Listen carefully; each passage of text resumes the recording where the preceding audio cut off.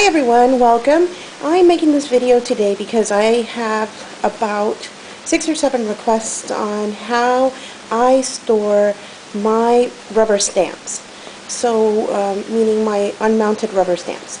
So I want to share with you the way that I found that works the best for me and that also works for my rubber stamps.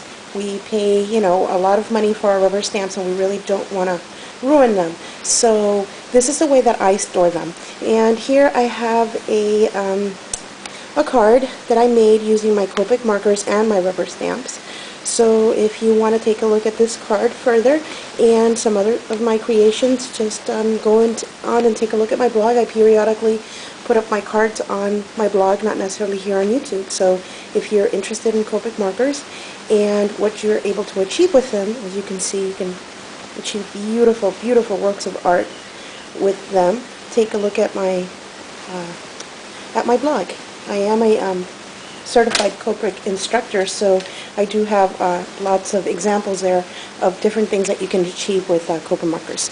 Anyway, so getting on to the request.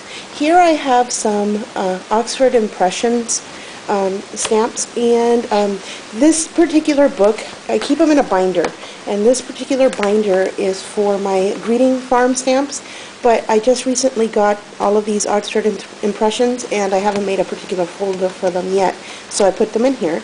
I purchased these vinyl backings, and basically what you do is you can stick your stamps on here, and this is the way that once I cut them up, and as you can see, you have to cut super, super close to your image. That way you don't get any bumps or lines on your images when you stamp.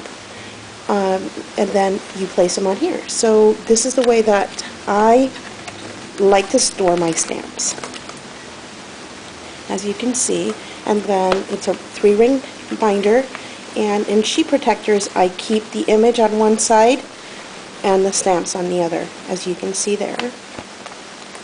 So this is the way that I found that my stamps last. And then what I do is I stand the binder up and I leave it slightly open so that the pages aren't squished together, if that makes sense.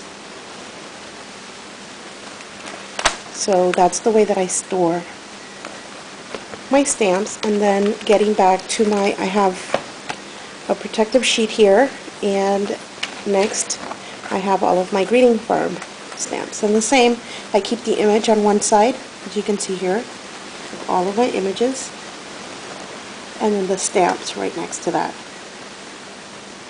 And I can probably fit 3 stamps here, but I don't like them touching. I don't like my rubber stamps to be squished in together. I feel that when you do that, you can damage the sides of your stamps, and you really don't want to do that.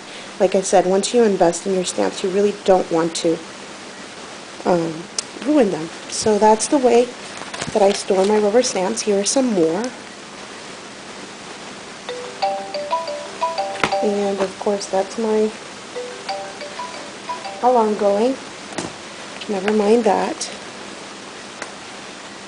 And here are more greeting stamps here. More greeting farm. And that's the way that I store them. You can see. And like I said, you want to snip fairly close to your image, so that way you get the best stamped image. And there you go. Here's an example of how I store my stamps.